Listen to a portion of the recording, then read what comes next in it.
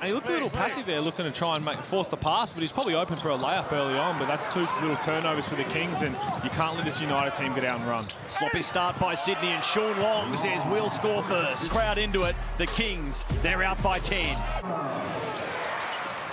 Barlow, fresh from fouling out on Friday night, picks up 2 quick fouls on Sunday as Golding spins but still hits the mark. Done it so well with 5 double-doubles in a row between rounds 3 and 5. His season-high 31 with 12 boards against South East Melbourne. So Right, he had a lot of time out before this season and had a few niggles along the way, but from all reports of how training's been going, he's been looking real good, and that's a really good finish by Bogut there. This is where Bogut is at his best. When he operates from those elbows, either with the path. Bogut with his second, the only other Sydney player to pick up a foul. Lazada with 1. And look at that finish. Jay Sean Tate elevates big time. Trimble for Melbourne. Luala Jewel up high. Foul on the way to the rim.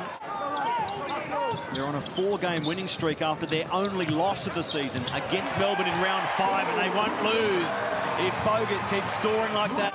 It's a whole lot easier to do when you're 10-1 than when you're 5-5 or 5-6. Jay Sean Taylor. Kings unbeaten at Kudos Bank Arena this season, 5-0.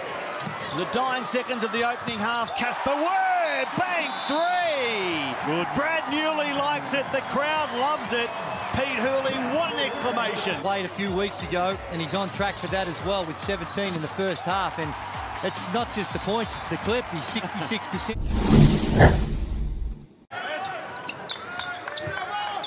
Takes, guarded by Barlow, and he forces the foul on Barlow. That's number 4 for David. Rebounding overall and second for assists at United. Quiet in this one to start as Bogut finds it tough. 1 dribble step back or between the legs, so just shoot the first one confidently, it's a much better shot. Newley puts it on the floor, works his way past Golding. That is classic Brad Newley. Good turnout, and that crowd really riding Chris Golding. Now Bogut shows us that he can climb high. 12 points for the game, an NBL high for Deshaun, who'd struck his shooting problems in recent weeks. Brad Newley, the finger roll finish, 12 from the field. Here he is, 12 points, dropping both field goals, most points coming at the free throw line, and Trimble fighting hard to keep Melbourne in it. If it wasn't already a daunting prospect, it's only going to get harder as the season rolls on. Golding with a step back 3. Now, 35's a lot, but to make 32 of them is outstanding at 91.4%. Sean Long dunks 2 and will find Brad Rosen. When they score and then go back and be able to either zone or man, but the number 1 thing is get stops and run. But the question is, can they get stops? Still got to have your man-to-man responsibilities. Good work by Bogut to make sure Sydney keep possession. Multiple fakes from Jay Sean Tate, and he gets it done.